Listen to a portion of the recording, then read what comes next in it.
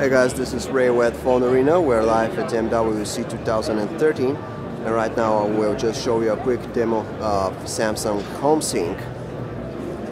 Okay, HomeSync is a family device and it has three basic features. The first one is Home Cloud. HomeSync is 1 terabyte of capacity, and Home Cloud allows you to share all the contents with your family. You can have 8 accounts and 6 devices per account. So what is new about that is that the content on your mobile are automatically uploaded to the HomeSync. So you can have a photo on your mobile phone, delete it, and still having it because you can access directly to the HomeSync from your mobile.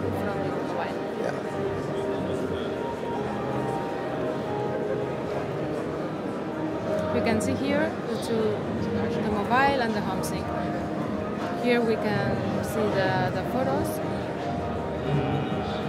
and for control it, we have two options. So one is the touchpad, works that way, and the second is the remote mouse.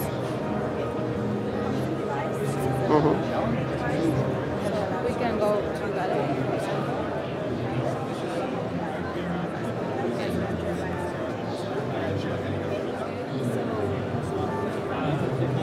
I can show you.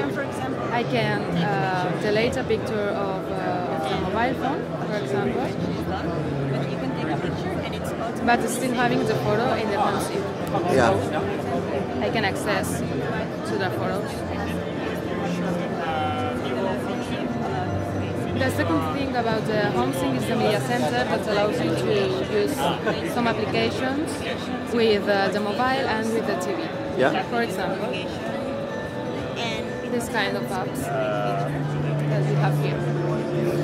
YouTube or video player.